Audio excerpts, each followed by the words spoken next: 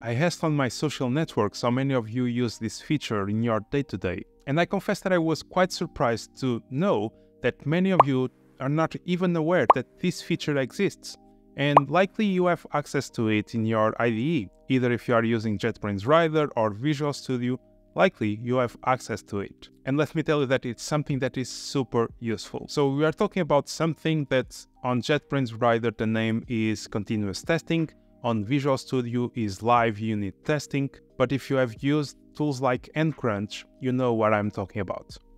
So let me show you this in action. I will show you this feature on JetBrains Rider because it's the IDE that I normally use.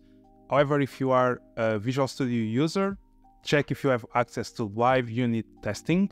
If you have access to nCrunch, you will have the same feature as well. So the way that you use it might be slightly different, especially to enable it, to activate. However, the idea is the same, and I think that you will like what you will see here. So what do I have here? I have a simple class that is converting Fahrenheit to Celsius, and the other way around as well. And I also have here some tests that if I run them, they succeed, so everything is fine. The thing is, when I'm in the middle of a cycle, when I'm writing tests, writing code, adjusting the code, refactoring the code, I then need to go back to my tests and rerun them to check if my changes had impact or not, if they broke the tests or not. So if you think about a cycle like in a TDD cycle where you are quite fast and you are in a refactoring stage and you want to make sure that you keep the tests green, it's a lot of work to keep rerunning the tests. And your IDE can use this feature of continuous testing or live unit testing to do that for you. So let's take a look as an example here on Rider. What I can do is that I can enable continuous testing. For that, I will go to my settings and I can decide if I want to run the continuous testing on build, on save, or on both. By doing so, once I save it, now I can go to my tests. Let me move this to the right. And now the next thing that we want to do is go to your test window and you'll find there an option to start the testing modes, so the continuous testing modes. And there I can take multiple decisions. For example, run all tests when we either save or we build, or for example, cover new and outdated tests. That is quite interesting because if you have a huge project, you don't need to be rerunning tests that likely were not impacted.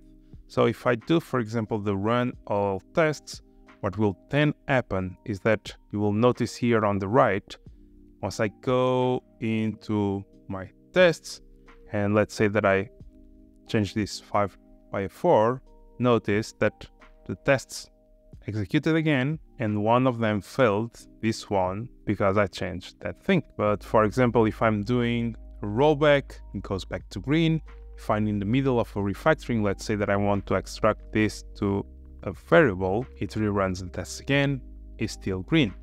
So you can see the advantage of it. I don't need to be always triggering the test run. I can do that for you. What if you want to focus in a specific subset of your tests? Can you do it? Yes, you can. For example, I will turn off this testing session and I will pick this test, for example, the Fahrenheit to Celsius, and I will create a new testing session. Okay, that will create a new tab, and inside of that tab is only that test. So now I can say for this type of tests, let's cover new and outdated tests. It will first do an execution to make sure the current state. And then if I go back here and let's say that I want to move this to inline, refactor this, inline variable, we'll save and the test will execute once again, but only that subset. What is useful when you have a huge code base with a lot of tests. So now you know it, and I would love that you try it next time you are building tests. So what do you say about this feature? Is something that you see yourself using? Have you been using this type of feature? Please leave a comment saying if you are using it or not, which IDE are you using nowadays, or if you want to try it. Thank you for watching, and now I think you will like to watch this video right here.